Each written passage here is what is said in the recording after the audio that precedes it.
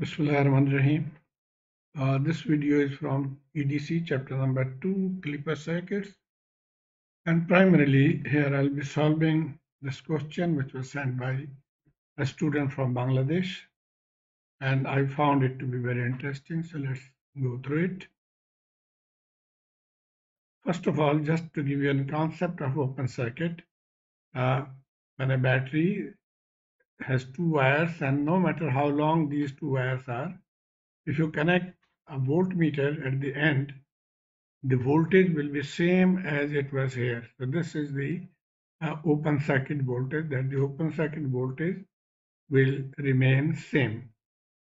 No matter, even if you connect resistances with these wires, the output will still be 12 volt or whatever was the input.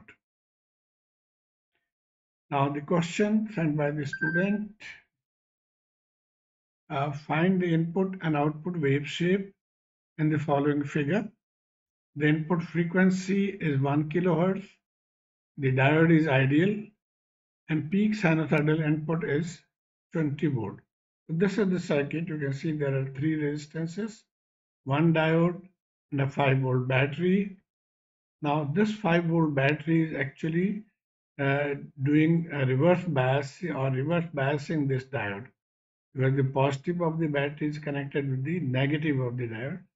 So the diode will remain reverse bias till such time input overcomes this 5 volt. So we'll see that. Now, first of all, we have to draw the input wave shape.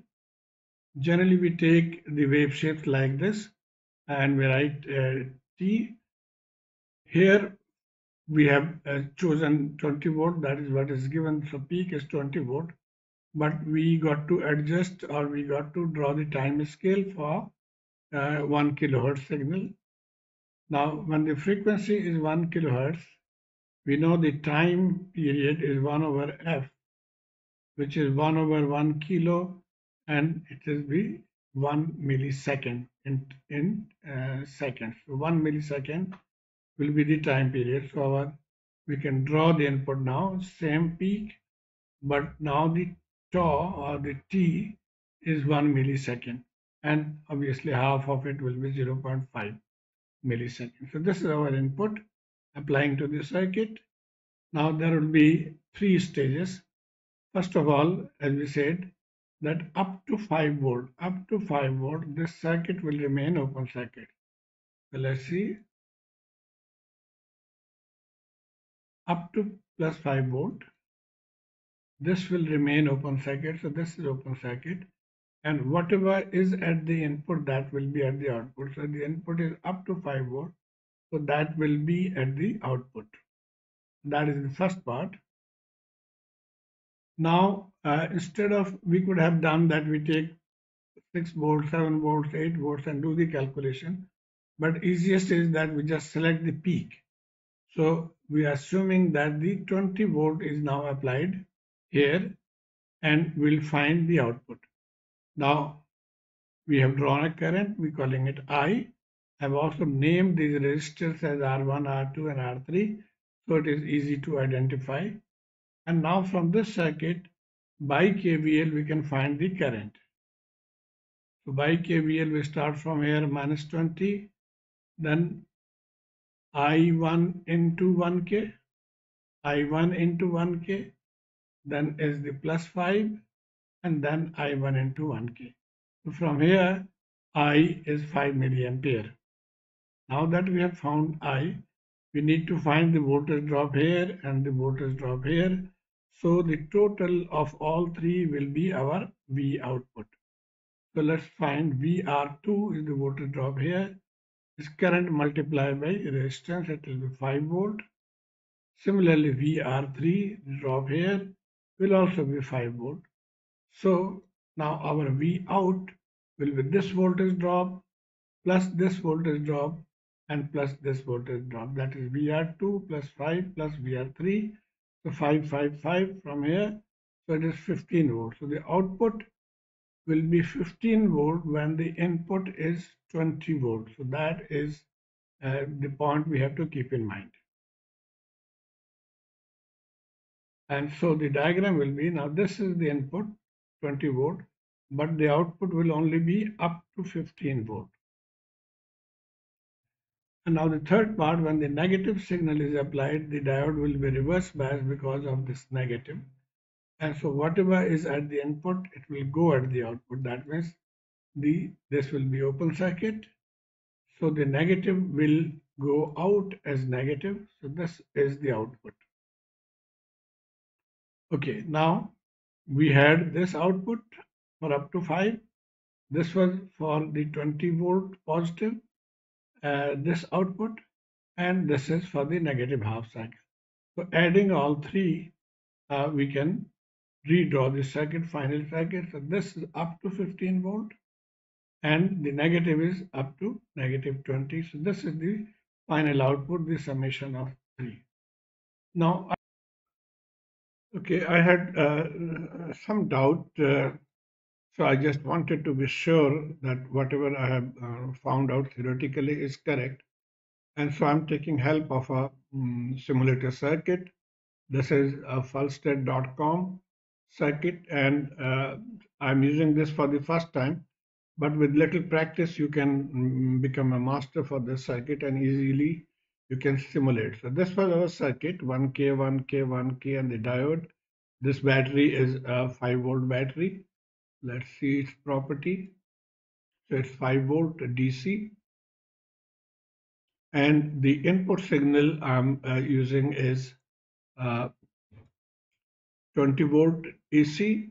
The only change I have made is the frequency. Instead of 1 kilo, I'm using 10 hertz so that we can easily see the graph clearly. And 2 voltmeters here to show the results. And also there's an option in this to use a scope. So when you clip and you can get the scope. So these are this is the scope showing combined result of the first voltmeter and the second voltmeter. Now from here you can see that there is a difference in the output. This is the peak, that is 20 volt input, and the output is actually 15. This scale is 10, so this is 15 is the output. And similarly, if you see the meter reading, it is 20 when it is positive 20, then the output is about 15.17 or 15. Also, the negative cycle, as we have concluded that the negative voltage or at the negative cycle, the voltage remains 20 volt. So this is 20 volt. And just to show you, let me run the simulator now. Okay, now you can see this is moving, and when I put my cross at the red, it is showing 15 volt. When I put it at the green, it is showing 19 or 20 volt actually. You have to keep moving this. And also this voltmeter reading is moving very fast. And to see the positive, I think there's something which I'm missing. Let me increase the speed, and now you can see the positive. And if I make a couple of stops, you can see the differences. Now see there is a difference. The input is 10, then the output is 8. Run again. Negative, same. Further negative, same. Further negative, same. Same.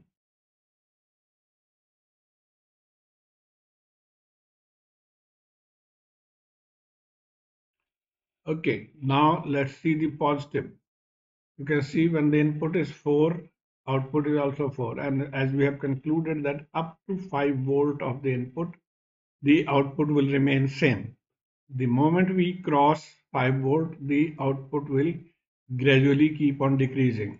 So you see now it is 7.6, it is 6.9, and further it is 11, it is 9, 14, 11, 18, 14 point something. So I hope now you could be confident that whatever result we have got is correct.